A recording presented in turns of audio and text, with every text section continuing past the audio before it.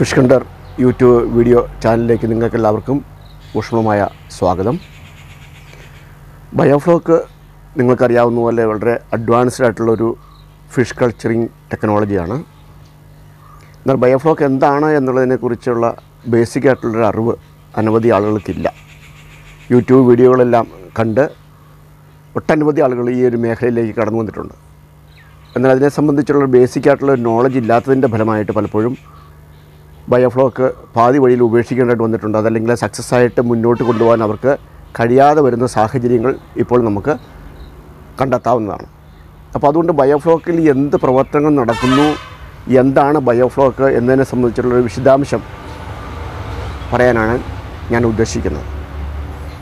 ഒരു 2-3 എപ്പിസോഡുകളിലായിട്ട് നമുക്ക് ഇതിൻ്റെ ഒരു ബയോഫ്ലോക്കിൻ്റെ ഒരു സമ്പൂർണ്ണ വിവരം ലഭിക്കുന്നതായിരിക്കും. എന്നാൽ ഇന്ന് ബേസിക്കായിട്ട് അതിൽ ഉൾപ്പെട്ടിരിക്കുന്ന ഘടകങ്ങൾ എന്താണ് എന്നതിനെ സംബന്ധിച്ചാണ് വിശദീകരിക്കാൻ പോകുന്നത്. വാസ്തവത്തിൽ ഈ ബയോഫ്ലോക്ക് എന്നുള്ളത് ഒരു വേസ്റ്റ് വാട്ടർ ട്രീറ്റ്മെൻറ്റാണ്. ഒരുപക്ഷെ വലിയ വലിയ ഹോസ്പിറ്റലുകളിലും അതുപോലുള്ള സ്ഥാപനങ്ങളിലെല്ലാം വെള്ളത്തിൻ്റെ ഉപയോഗം ലാഭിക്കാൻ തക്കവണ്ണം അവിടെ നിന്ന് വരുന്ന വേസ്റ്റ് വാട്ടറിനെ വീണ്ടും ട്രീറ്റ് ചെയ്തിട്ട് ഉപയോഗപ്രദമായിട്ടുള്ള വെള്ളമാക്കി തീർക്കുന്ന ഒരു പ്രക്രിയ നിങ്ങൾ കണ്ടിട്ടുണ്ടാവും. അതേ ഒരു വേസ്റ്റ് വാട്ടർ ട്രീറ്റ്മെൻറ്റ് തന്നെയാണ് ഈ ബയോഫ്ലോക്കിൽ നടക്കുന്നത്. അത് എങ്ങനെയാണ് എന്ന് സംബന്ധിച്ച് ഇപ്പോൾ തന്നെ നിങ്ങളെ അത് വ്യക്തമാക്കി തരാം. അതുകൊണ്ട് ഈ ബയോഫ്ലോക്കിലെ വെള്ളം എല്ലായ്പ്പോഴും നിങ്ങൾ കണ്ടിട്ടുണ്ടാവും. ഒരുപക്ഷെ അത്ര ക്ലിയറായിട്ട് നമുക്ക് കാണാൻ കഴിയുന്ന ഒരു വെള്ളമല്ല അത്. ഒരു ഗ്ലാസ്സിലോ അല്ലെങ്കിൽ ട്രാൻസ്പെറൻ്റ് ആയിട്ടുള്ള ഒരു പാത്രത്തിലോ നമ്മൾ അതെടുത്ത് നോക്കിക്കഴിഞ്ഞാൽ ആ വെള്ളം അത്ര തെളിഞ്ഞ വെള്ളമായിട്ട് നിങ്ങൾക്ക് പലപ്പോഴും നിരീക്ഷിക്കാൻ കഴിയില്ല. അല്ലെങ്കിൽ ബയോഫ്ലോക്കിലേക്ക് നമ്മൾ ഡയറക്റ്റായിട്ട് നോക്കിക്കഴിഞ്ഞാൽ അതിനകത്ത് മത്സ്യങ്ങളും നിങ്ങൾക്ക് കാണാൻ കഴിയില്ല. കാരണം അത് ട്രാൻസ്പെറൻ്റ് അല്ല എന്നുള്ളതാണ്.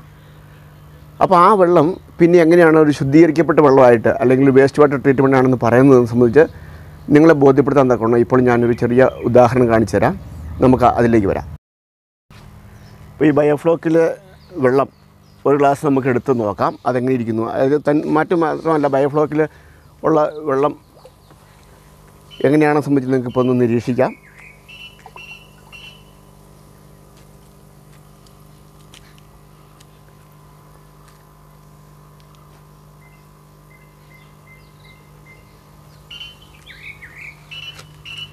ഇതത്ര തെളിഞ്ഞൊരു വെള്ളമായിട്ട് നിങ്ങൾക്ക് മനസ്സിലാക്കാൻ കഴിയില്ല. നോക്കുക. എന്നാൽ അതോടൊപ്പം തന്നെ ഈ ബയോഫ്ലോക്കിൽ നിന്ന് രാവിലെ എടുത്തു വെച്ച വെള്ളം എപ്രകാരമായിരിക്കുന്നത് സംബന്ധിച്ച് ഞാനൊന്ന് നിങ്ങളെ കാണിച്ചു തരാം.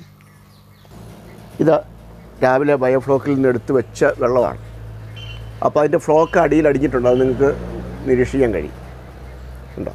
ഒരു ട്രാൻസ്പെറൻ്റ് ആയിട്ടുള്ള കപ്പാണ്. അതിൻ്റെ അടിയിൽ ഫ്ലോക്ക് അടിഞ്ഞിട്ടുള്ളതാണ് കാണാൻ കഴിയും. ഉപരിഭാഗത്തുള്ളത് വെള്ളം തെളിഞ്ഞിരിക്കുന്നു. നമുക്ക് ആ വെള്ളം ഒരു ഗ്ലാസ്സിലേക്ക്, ഒരു ചില്ല് ഗ്ലാസ്സിലേക്ക് പകർന്നു നോക്കാം.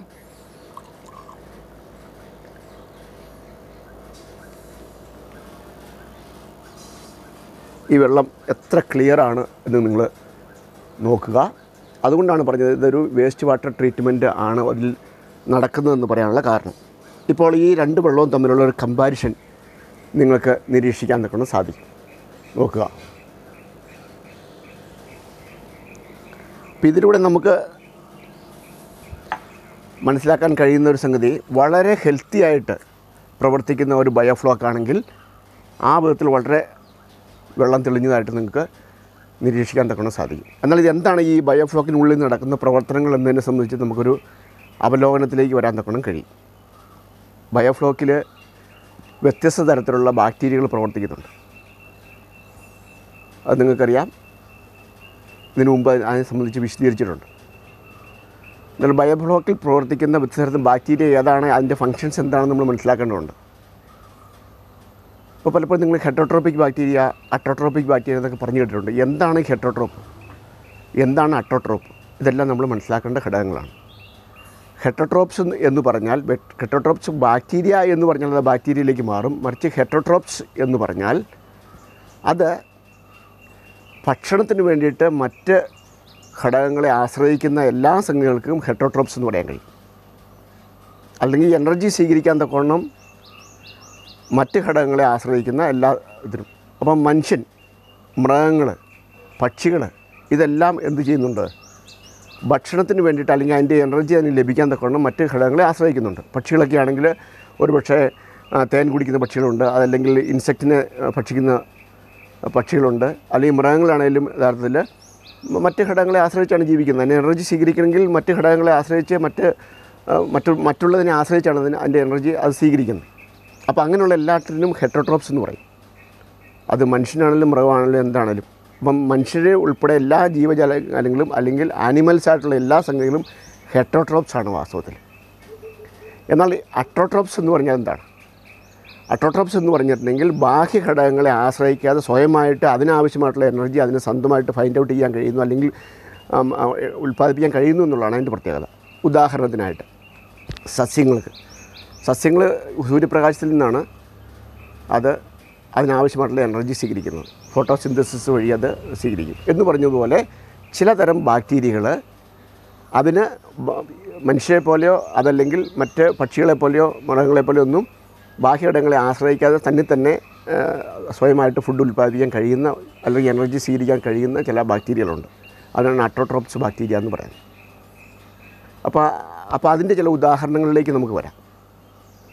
അതായത് എന്താണ് ഈ ഹെറ്ററോട്രോപിക് ബാക്ടീരിയ എന്ന് പറയുന്നത്? ഹെറ്ററോട്രോപ്സ് എന്താണെന്ന് നിങ്ങൾക്ക് മനസ്സിലായി. മനുഷ്യനുൾപ്പെടെ എല്ലാ ജന്തുജീവജാലങ്ങളെല്ലാം ഹെറ്ററോട്രോപ്സാണ്. എന്നാൽ ഹെറ്ററോട്രോപിക് ബാക്ടീരിയ എന്ന് പറയുമ്പോൾ അത് ഭക്ഷണത്തിന് വേണ്ടിയിട്ട് മറ്റ് സംഗതികളെ ആശ്രയിക്കുന്ന ബാക്ടീരിയകളെയാണ് അർത്ഥമാക്കുന്നത്. അപ്പോൾ അങ്ങനെയുള്ള ബാക്ടീരിയകൾ എന്ന് പറയുമ്പോഴത്തേക്കും നമുക്ക് ബാസിലസ് ബാക്ടീരിയ, സ്യൂഡോമോണസ് ബാക്ടീരിയ, ഇങ്ങനെയുള്ള ബാക്ടീരിയകളൊക്കെ ഹെറ്ററോട്രോപിക് ബാക്ടീരിയയിൽ പെടുന്നതാണ്. അപ്പോൾ നമുക്ക് ആ ബാക്ടീരിയയുടെ പ്രത്യേകത പരിശോധിക്കുമ്പോൾ ആ ബാക്ടീരിയയ്ക്ക് എല്ലാം നിലനിൽക്കാൻ തക്കവണ്ണം അതിന് ഓക്സിജൻ ആവശ്യമാണ്. അല്ലെങ്കിൽ അതിനാണ് എയറോബിക് ബാക്ടീരിയ എന്ന് പറയുന്നത്. അപ്പോൾ അതെല്ലാം എയറോബിക് ബാക്ടീരിയ ഗണത്തിൽപ്പെടുന്നതാണ്. കാരണം അത് ഓക്സിജൻ എയറേഷൻ ഇല്ലെങ്കിൽ അതിന് നിലനിൽക്കാൻ തക്കണം കഴിയില്ല. അതുകൊണ്ടാണ് ബയോഫ്ലോക്കിൽ പലപ്പോഴും വിഗ്രസ് ആയിട്ടുള്ള എയറേഷൻ നമ്മൾ കൊടുക്കുന്നതിൻ്റെ കാരണം ഇതാണ്. കാരണം ഇങ്ങനെയുള്ള ബാക്ടീരിയയുടെ നിലനിൽപ്പിന് എയറേഷൻ വളരെയധികം ആവശ്യമാണ്. വെള്ളത്തിൽ ആവശ്യത്തിന് ഓക്സിജൻ്റെ അളവ് ഉണ്ടായിരിക്കേണ്ടത് ഈ ബാക്ടീരിയയുടെ നിലനിൽപ്പിന് ആവശ്യമാണ്. അതുകൊണ്ടാണ് നമ്മൾ ശക്തമായിട്ടുള്ള എയറേഷൻ ഈ ബയോഫ്ലോക്കിൽ കൊടുക്കുന്നതിൻ്റെ കാരണം. അപ്പോൾ വളരെ ആക്റ്റീവായിട്ടുള്ളൊരു എയറേഷനകത്ത് ഉണ്ട്.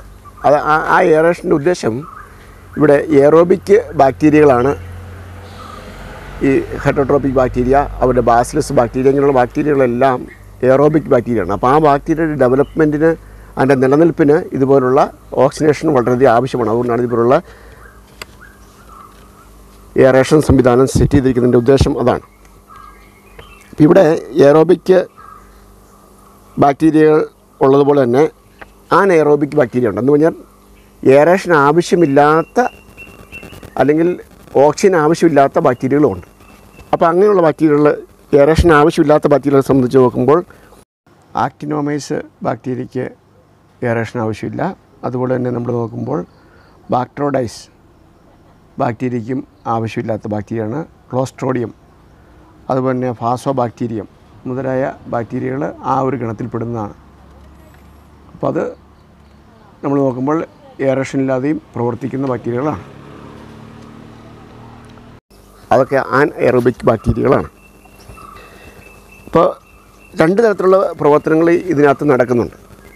ഒന്ന്, അമോണിയ ഫൈൻ ബാക്ടീരിയ ഉണ്ട്. അമോണിയ ഉൽപ്പാദിപ്പിക്കുന്നുണ്ട്. അതോടൊപ്പം തന്നെ ഇതിനകത്ത് ഉൽപ്പാദിപ്പിക്കപ്പെടുന്ന അമോണിയയുടെ ഘടകങ്ങളായിട്ടുള്ള NH3, NH4 എന്നീ ഘടകങ്ങളെ ഇതിൽ നിന്ന് റിമൂവ് ചെയ്യുകയും ചെയ്യേണ്ട ആവശ്യമുണ്ട്. ഈ രണ്ട് ഘടകങ്ങൾ നടക്കുന്നുണ്ട്. ഇവിടെ ഈ ഒരു ബയോഫ്ലോക്കിനകത്ത് അമോണിയ ഫൈൻ ബാക്ടീരിയ എന്ന് പറയുമ്പോൾ അതിനകത്ത് ഈ ബാസിലസ് ബാക്ടീരിയ, അതുപോലെ സ്യൂഡോമോണസ് ബാക്ടീരിയ, അങ്ങനെയുള്ള ചില ബാക്ടീരിയകളുണ്ട്. അപ്പോൾ ഇങ്ങനത്തെല്ലാം അമോണിയ ഫൈൻ ബാക്ടീരിയയാണ്. അപ്പോൾ അങ്ങനെയുള്ള ബാക്ടീരിയകളുടെ പ്രവർത്തനം ബാസിലസ്, പ്രോട്ടോസ്, സ്റ്റിറോമൈസ് ഇങ്ങനെയുള്ള ചില ബാക്ടീരിയകളെല്ലാം അമോണിയ ഫൈൻ ബാക്ടീരിയയാണ്. എന്ന് പറഞ്ഞിട്ടുണ്ടെങ്കിൽ ഇതിനകത്ത് നമ്മൾ ഇപ്പിടുന്ന മീനിൻ്റെ വേസ്റ്റ്, അതുകൂടാതെ തന്നെ നമ്മളിടുന്ന ഫുഡിൻ്റെ എക്സസ് വരുന്ന സംഗതികൾ ഇതെല്ലാം ഡീകമ്പോസ്റ്റ് ആകുന്നുണ്ട്. അപ്പോൾ അങ്ങ് ഡീകമ്പോസ്റ്റ് ആകുമ്പോൾ അതിൽ നിന്ന് എനർജി സ്വീകരിക്കുകയും അതങ്ങനെ ആ ഒരു ഡീകമ്പോസ്റ്റ് ആകാൻ തക്കണം ഹെൽപ്പ് ചെയ്യുന്ന ബാക്ടീരിയയാണ് ഇപ്പോൾ നമ്മൾ സംസാരിച്ച വിധത്തിലുള്ള ബാക്ടീരിയകൾ. അപ്പോൾ ഇങ്ങനെയുള്ള ബാക്ടീരിയകൾ ഇതിനെ ഡീകമ്പോസ്റ്റ് ആക്കുന്ന ഈ സമയങ്ങളിൽ ഇതിനകത്ത് അമൈനോ ആസിഡ് ഉണ്ടാകുന്നുണ്ട്, അതുപോലെ പ്രോട്ടീൻ ഉൽപ്പാദിപ്പിക്കപ്പെടുന്നുണ്ട്. അപ്പോൾ അങ്ങനെയുള്ള പ്രോട്ടീനും അമൈനോ ആസിഡുകളെല്ലാം ഈ മത്സ്യത്തിന് വളർച്ചയ്ക്ക് ദുരിതപ്പെടുത്തുന്ന ഘടകങ്ങൾ അതിന് ആവശ്യവുമാണ്. അപ്പോൾ ആ ഒരു പ്രക്രിയ ഇതിനുള്ളിൽ നടക്കുന്നുണ്ട്. എന്നാൽ അതോടൊപ്പം തന്നെ ഈ ബാക്ടീരിയകൾ പ്രവർത്തിച്ച് ഇതിനകത്ത് കൺവേർട്ട് ചെയ്യപ്പെടുന്ന അമോണിയയുടെ ഘടകങ്ങളായിട്ടുള്ള NH3 NH4 എന്നീ ഘടകങ്ങൾ ഇതിനകത്ത് നിന്ന് റിമൂവ് ചെയ്യേണ്ട ആവശ്യമുണ്ട്. എങ്കിൽ മാത്രമേ യഥാർത്ഥത്തിൽ ഇതിനകത്ത് മത്സ്യങ്ങൾക്ക് നന്നായിട്ട് വളരാൻ തക്കവണ്ണം കഴിയുള്ളൂ. അപ്പോൾ ആ ഒരു സംഗതി എങ്ങനെയാണ് നടത്തപ്പെടുന്നത്? അതിനാണ് ചില ബാക്ടീരിയകൾ, ഉദാഹരണമായിട്ട് അതിനകത്ത് നിന്ന്, അതായത് ഈ കെമിക്കൽ ആയിട്ടുള്ള സംഗതികളിൽ നിന്ന് എനർജി സ്വീകരിക്കുന്ന ചില ബാക്ടീരിയ ഉണ്ട്. അപ്പോൾ അങ്ങനെയുള്ള ഹീമോ അട്ടോട്രോപ്പിക് ബാക്ടീരിയ എന്ന് പറയുന്ന ബാക്ടീരിയ കെമിക്കൽ ആയിട്ടുള്ള ഘടകങ്ങളിൽ നിന്ന് എനർജി സ്വീകരിക്കുന്ന ബാക്ടീരിയയാണ്. അപ്പോൾ ഇതിനകത്ത് ഉൽപ്പാദിപ്പിക്കപ്പെടുന്ന NH3 NH4 ഇങ്ങനെയുള്ള ഘടകങ്ങളിൽ നിന്നും എനർജി സ്വീകരിച്ചുകൊണ്ട് അതിനെ റെഡ്യൂസ് ചെയ്തുകൊണ്ട് ആ ബാക്ടീരിയ പ്രവർത്തിക്കുന്നതിൻ്റെ ഫലമായിട്ട് ഈ ബയോഫ്ലോക്കിൽ പലപ്പോഴും ടോക്സിനായിത്തീരാവുന്ന NH3 പോണക്കുള്ള ഈ അമോണിയയുടെ ഘടകങ്ങൾ നീക്കം ചെയ്യപ്പെടുന്നതിനാൽ മത്സ്യത്തെ നന്നായിട്ട് വളരാൻ തക്കൊണ്ട് സാധിക്കും. അപ്പോൾ നമുക്കറിയാവുന്ന പോലെ ഈ മത്സ്യ കൃഷിയിൽ ഏറ്റവും ഒരു വില്ലനായി തീർന്നിട്ടുള്ള സംഗതി അമോണിയ. അപ്പോൾ അമോണിയ നീക്കം ചെയ്യാൻ തക്കവണ്ണമുള്ള ഫിൽട്രേഷൻ സംവിധാനങ്ങൾ ഇതൊക്കെയാണ് മറ്റ് പല സിസ്റ്റങ്ങളും ചെയ്തിരിക്കുന്നത്. ഉദാഹരണത്തിന് റീസർക്കുലേറ്റിംഗ് വാട്ടർ സിസ്റ്റം ഇതിൽ, അതോടൊപ്പം തന്നെ മറ്റ് സിസ്റ്റങ്ങളിലെല്ലാം ആ വിധത്തിലുള്ള സംവിധാനങ്ങളാണ് ചെയ്തിരിക്കുന്നത് അമോണിയ റിമൂവ് ചെയ്യാനായിട്ട്. എന്നാൽ ബയോഫ്ലോക്കിൽ അങ്ങനെ പ്രത്യേകിച്ചൊരു ഫിൽട്രേഷൻ സംവിധാനമില്ല. മറിച്ച് ഇവിടെ നടത്തപ്പെടുന്ന പ്രക്രിയ എന്ന് പറഞ്ഞാൽ ബാക്ടീരിയ ഉപയോഗിച്ചുകൊണ്ട് ഇങ്ങനെയുള്ള മത്സ്യത്തിന് ടോക്സിനായി തീർന്നേക്കാവുന്ന NH3 NH4 ഇങ്ങനെയുള്ള സംഗതികളെല്ലാം ഇതിനകത്ത് തന്നെ റിമൂവ് ചെയ്യാൻ നിൽക്കുന്ന ബാക്ടീരിയയാണ് ഇതിനകത്ത് ഡെവലപ്പ് ചെയ്യുന്നത്. അതാണ് ഈ ബയോഫ്ലോക്കിൻ്റെ ഒരു ബേസിക് എന്ന് പറയുമ്പോൾ അർത്ഥമാക്കുന്ന സംഗതി. എന്നാൽ ഇതിൻ്റെ ഒരു റേഷ്യോയും കാര്യങ്ങളും നമ്മൾ മനസ്സിലാക്കേണ്ടതുണ്ട്. അതായത് ഈ അമോണിയ ഫൈയിങ് ബാക്ടീരിയ ഉണ്ട്, അതുപോലെ അമോണിയ നീക്കം ചെയ്യുന്ന ബാക്ടീരിയകളുണ്ട്. അപ്പോൾ ഇങ്ങനെയുള്ള ബാക്ടീരിയകളുടെ ഫങ്ഷൻസിന് ആവശ്യമായിട്ടുള്ള ഒരു അനുകൂല സാഹചര്യങ്ങൾ നമ്മൾ ബയോഫ്ലോക്കിൽ ഒരുക്കി കൊടുക്കുക എന്നുള്ളത് പ്രധാനപ്പെട്ട ഘടകമാണ്. അപ്പോൾ ആ സംഗതികൾ എന്തൊക്കെയായിരിക്കും, അതെങ്ങനെയാണ് എന്നതിനെ സംബന്ധിച്ച് നമുക്ക് അടുത്ത ഒരു എപ്പിസോഡിൽ അതിനെ സംബന്ധിച്ച് നമുക്ക് സംസാരിക്കാവുന്നതാണ്. അപ്പോൾ ഈ വീഡിയോ ഇതുവരെയും നിങ്ങൾ വീഡിയോയ്ക്ക് ആവശ്യമായിട്ടുള്ള സപ്പോർട്ടുകളെല്ലാം നിങ്ങൾക്ക് ഇതുവരെ തന്നിട്ടുണ്ട്. നിങ്ങളുടെ ആവശ്യാനുസരണം ആവശ്യമായിട്ടുള്ള പൊരുത്തപ്പെടുത്തലുകൾ വരാത്താൻ തക്കവണ്ണം ഉദ്ദേശിക്കുന്നുണ്ട്. നിങ്ങളുടെ റിക്വസ്റ്റ് അനുസരിച്ച് വീഡിയോ ഇനി ഇടുന്നതായിരിക്കും. എന്നാൽ ഇതിൻ്റെ അടുത്തൊരു എപ്പിസോഡ് ഈ ബയോഫ്ലോക്കിനെ സംബന്ധിച്ചുള്ളത് നിങ്ങൾക്ക് വളരെ പെട്ടെന്ന് തന്നെ പ്രതീക്ഷിക്കാവുന്നതാണ്. ഇപ്പോൾ ഈ ചാനൽ ഇതുവരെ നിങ്ങൾ സബ്സ്ക്രൈബ് ചെയ്തിട്ടില്ല എങ്കിൽ ദയവായിട്ട് സബ്സ്ക്രൈബ് ചെയ്യുക. അതോടൊപ്പം തന്നെ പരമാവധി ഇത് ഷെയർ ചെയ്യാൻ തക്കണം പ്രോത്സാഹിപ്പിക്കുന്നു. അടുത്തൊരു വീഡിയോ കാണുന്നവരെ ഗുഡ് ബൈ.